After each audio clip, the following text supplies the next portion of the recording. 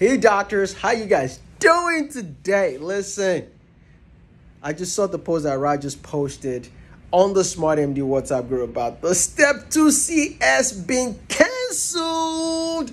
What? That's some big news, yo.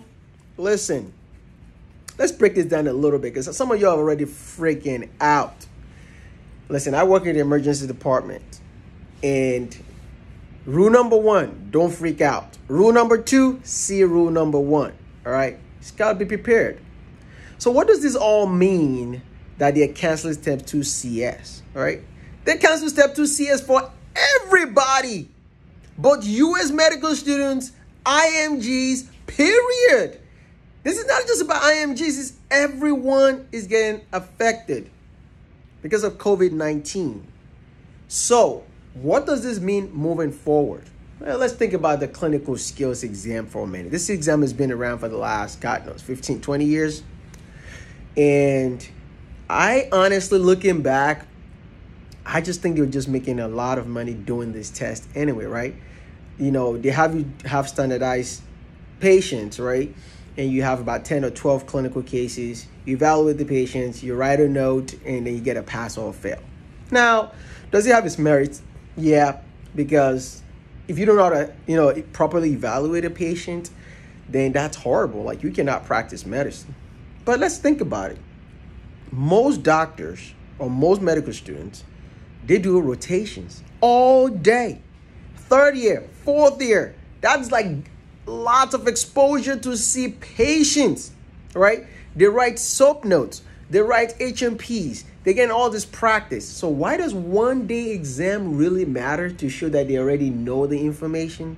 And a lot of their schools already have, medical schools already have this kind of training anyway. Now for IMGs, this might be a little bit different, right? Because they don't know what kind of training you had in your country, and it's a little bit difficult. So I can understand why the CS matters.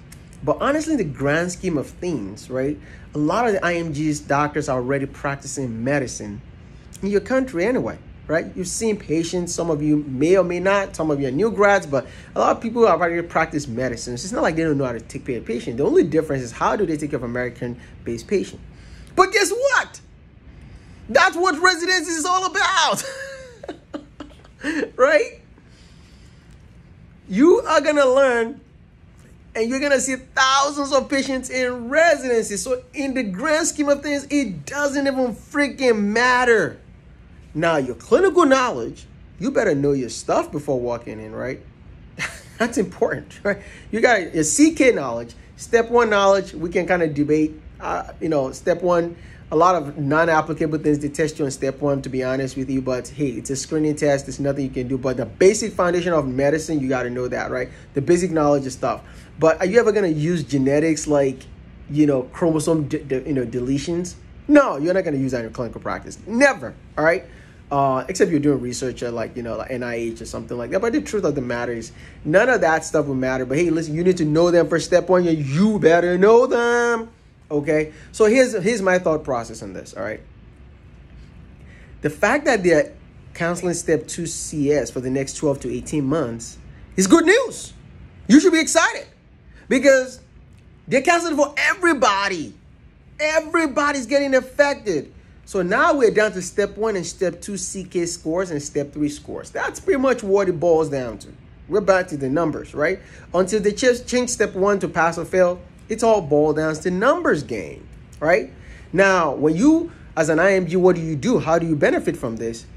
Do externships in whatever program you want to apply. If you're applying for internal medicine, make sure you work on internal medicine, get doctor, and get great letters of recommendation. Let them talk about your encounter with patients. If they let you see patients, if you're just an observership, then you're just watching. If you actually do a clinical rotation, then you actually get to do stuff, right? So I would implore you guys, like, if you can do a clinical rotation, it's a little expensive and you have to pay for it, but that will really let you stand out because you get that CS portion of your application that's gonna be missing because it's not part of it. Now you can have a doctor that's seen you, observe you, tested you, and can write a letter of recommendation and say, hey, listen, so-and-so already worked with me. He had excellent patient interaction, blah, blah, blah, blah, blah, okay?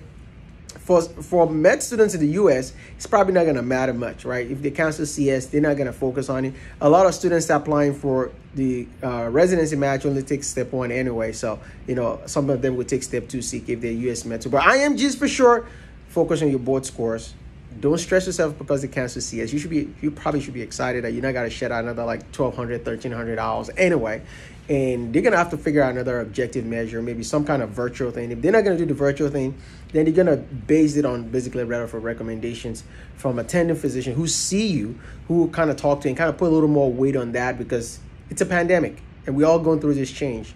But it's affecting everyone in the world. So there's nothing for you to panic about other than to realize, listen, we're in strange times, but it will also pass. And we're going to all get through this. But I wouldn't stress myself. Focus on what you can control.